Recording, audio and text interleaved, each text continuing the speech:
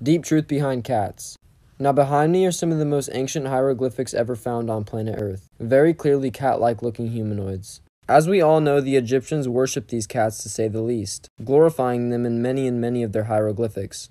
The pyramids of Giza are perfectly lined up with Orion's belt, made from millions and millions of 2.5-ton blocks. I don't care if you have 1,000 of the strongest men in the world, you cannot lift 2.5 tons. That is impossible. Let alone millions and millions of these blocks. Let's also not ignore the fact that the pyramids of Giza were scientifically built from the air to the ground.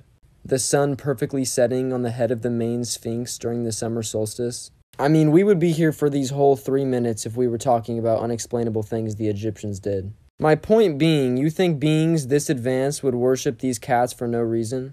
I don't think so. You notice how they made dog man's best friend? And if you really think about it, they've tried to keep humans away from cats. Notice how they said cats have 9 lives? That is because cats are 9 ether. They see in all 9 dimensions. An average human being only sees about 0.1 to 0.3% of the electromagnetic spectrum. Now a cat, on the other hand, sees much more than that, which is why your cat is always looking at things that you cannot see.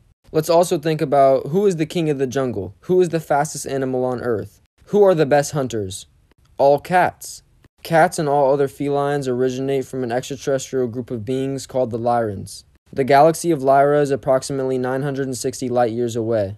For my cat owners, I guarantee you have never heard your cat walk up on you. It always just appears. You don't even hear the collar jingle. You've never ever questioned that? Cats are a lot more spiritual than we think they are.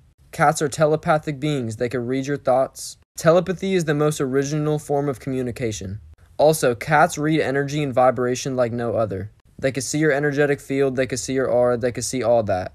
A cat literally knows your exact intention before you even see that cat. They're also absolute ninjas. Never have you seen a cat not land on its feet. Cats are not really ones to walk up on you either.